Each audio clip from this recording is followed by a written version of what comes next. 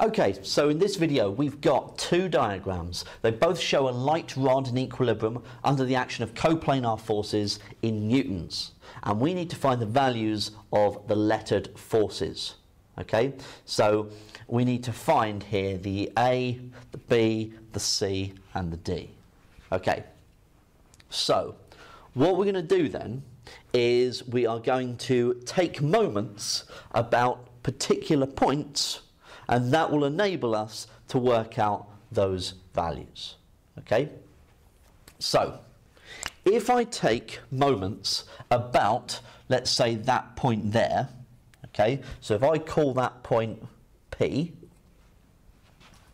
then if I take moments about P, then I'm going to need them to be 0 in order for the rod to be in equilibrium. Okay, now also notice that based on the example that we just looked at in the previous video, these rods are light, and so they don't have, they've got negligible mass. Okay, so we don't have mass acting through their centre of mass, okay, through the centre of the rod. So just to be aware of that. So I'm going to take moments about P.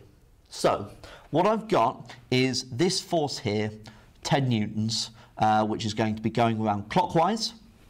So I'm going to have minus 10 times by 8 plus 3, so 11.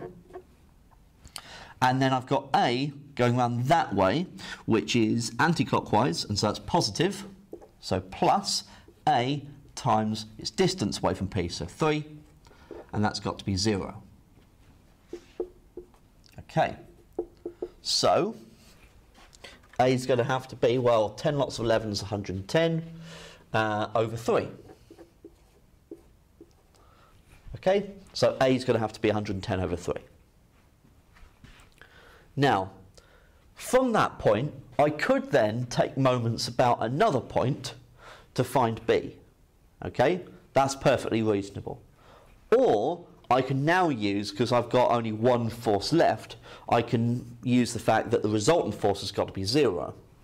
So if I resolve vertically, taking upwards as positive, then I've got the B, I've got the 10, they're working in the positive direction, and I've got the 110 over 3 working against me, the A.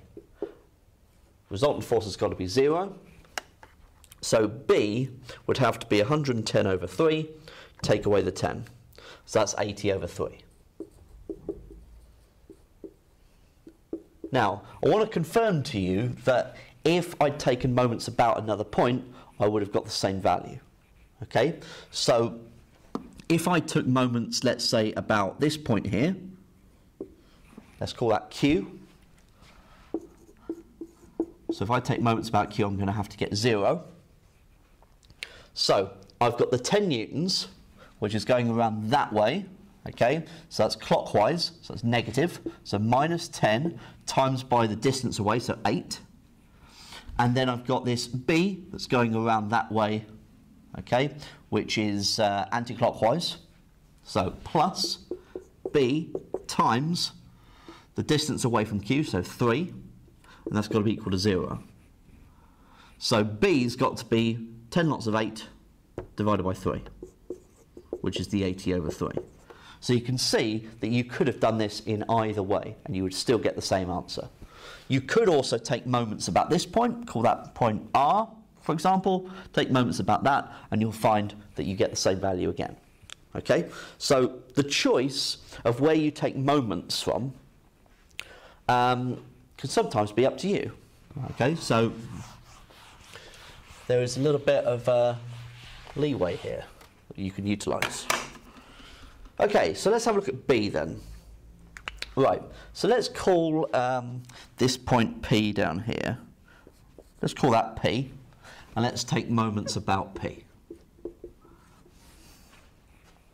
Okay, so what have I got? I've got the 20 Newton force, which is going to go around that way, which is clockwise. Okay, so I've got minus 20 times its distance away, 3. I've got the 50 newtons going around that way. Okay, so that's anti-clockwise, and so that's positive. So plus 50 times its distance away from P, which is 3 plus the 5. Make sure you don't just put the 5 down. That'd be a silly error. 3 plus 5, so 8. And then I've got D, which is going that way round, okay, which is clockwise. So take away D times its distance away from P, so 7 plus 5 plus 3. So that's 15. And that's got to be equal to 0.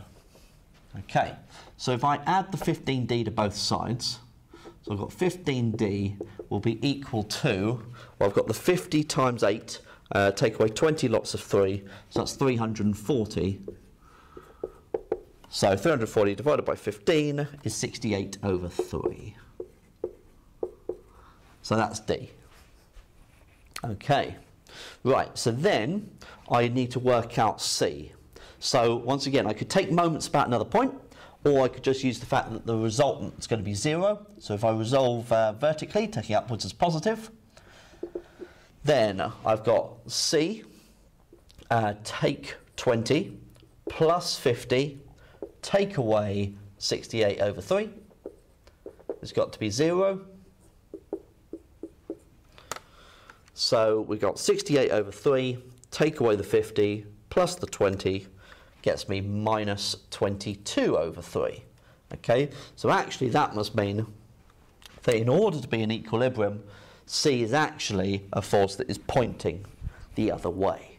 Okay, so in our force diagram, C would have to be pointing the other way, really, at 22 over 3 in order for the rigid body to be in equilibrium.